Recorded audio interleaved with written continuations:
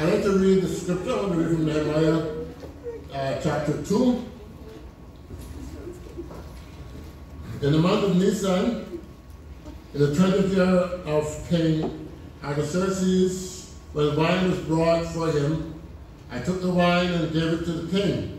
I had not been sad in his presence before, so the king asked me, "Why does your face look so sad when you're not ill? This can be nothing but sadness of heart." I was very much afraid, but I said to the king, "May the king live forever. Why should my face not look sad when the city where my fathers are buried lies in ruins and its gates have been destroyed by fire?" The king said to me, "What is it you want?" Then I prayed to the God of heaven. And I answered the king, "If it pleases the king, and if your servant has found favor in his sight, let him send me to the city in Judah where my fathers are buried, so that I can rebuild it." Then the king, with the queen sitting beside him, asked me, "How long will your journey take, and when will you get back?" It pleased the king to send me, so I set a time. I also said to him, "If it pleases the king, may I have letters to the governors of Trans-Euphrates, so that they will provide me safe conduct until I arrive in Judah? And may I have a letter to Asaph, king of the king's forest, keeper of the king's forest, so he will give me timber to make beams for the gates of the citadel, by the temple and for the city wall, and for the residence I will occupy. And because the gracious hand of my God was with me," everybody say gracious hand. As my God was with me, the king granted my requests. So I went to the governors of Trans-Euphrates and gave them the king's letters. The king had also sent out the officers and cavalry with me. And the last verse, 10. When Sanballat the Horonite and Tobiah the Ammonite official heard about this, they were very much disturbed that someone had come to promote the welfare of the Israelites. This is the word of the Lord. Thanks be to God. Amen. Amen. I want to welcome you here to the 89th convention of the Church of God Chapels in the Cayman Islands. I'd like to see where you're from. Make some noise. French sound.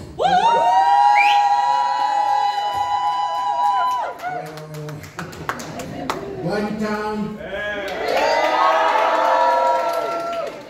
Okay, we're going to skip to West Bay. We need some help, West Bay. West Bay. Hey, surprise me. Anybody from my back? And last one is Georgetown. Welcome out of the year to this great service today. It is going to be great. It's great already. Amen. It's a beautiful day in the Cayman Islands. And those of you listen to my radio Cayman, we have radio Cayman and social media, we welcome you, and we trust that you enjoy our worship together today. Amen.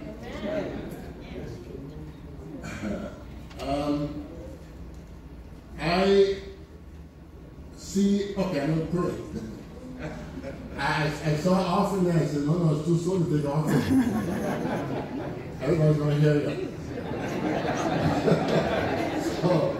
So let's stand for prayer. God is good, isn't he? All the time, God is good. Eternal God, we bless you today. We magnify your name. We glorify you, Lord, because you are worthy of all praise.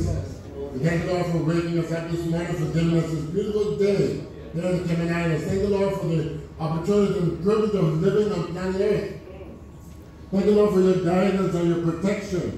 Thank you, Lord, for being with us morning, noon, and night, week after week, and month after month, and year after year, Lord. You're with us through sickness. You're with us through disappointments. You're with us, Lord, through struggles and troubles, but you're also with us, Lord, in victories and happiness and joy, and Lord. In fact, the joy of the Lord is our strength. Oh, yeah. That's what keeps us going, Lord. That's what motivates us, Lord. Thank you, Lord, for being our friend. Thank you, Lord, for being our motivator. Thank you, Lord, for being our family. Thank you, Lord, for loving us. Lord, we thank you for bringing us together from the four corners of this island and these islands today, Lord, to worship you, Lord, in this convention. We pray that the Holy Presence will be so real that we'll feel you, Lord. We'll feel you pulsing, Lord, in the service. We'll feel you, Lord, in our spirits.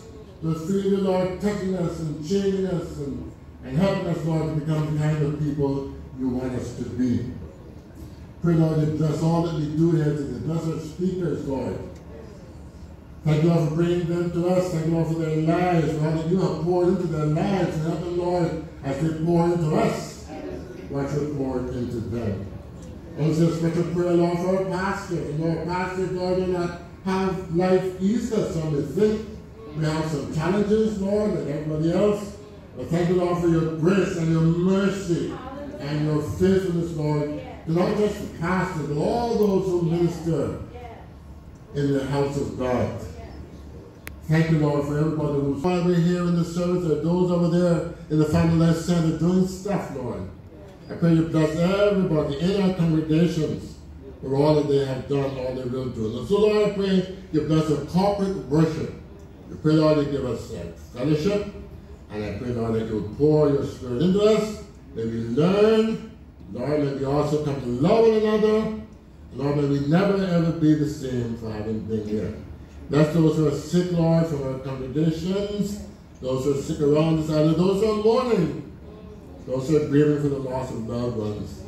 Pray for our government. We pray for our country, Lord. We pray indeed for our world. Lord, there are so many things going on. We understand there's 110 different wars and conflicts in our world today, Lord. We come against these wars and these conflicts. We pray for peace, and we pray that the peace, the Prince of Peace, may arise in the hearts and the lives of men and women, boys and girls who live on planet Earth. Lord, we pray for peace in our time, peace in our world, peace in our planet, peace in our lives. These things we pray in Jesus' name. All the people say, Amen. I want to step again, please be still, I'm going to step again to our announcements. Day and night. Wow. Day and night. Okay, here are the announcements. I'd like to invite you to join us each evening at 6 o'clock for prayer in the prayer room. That's in Faith Hall.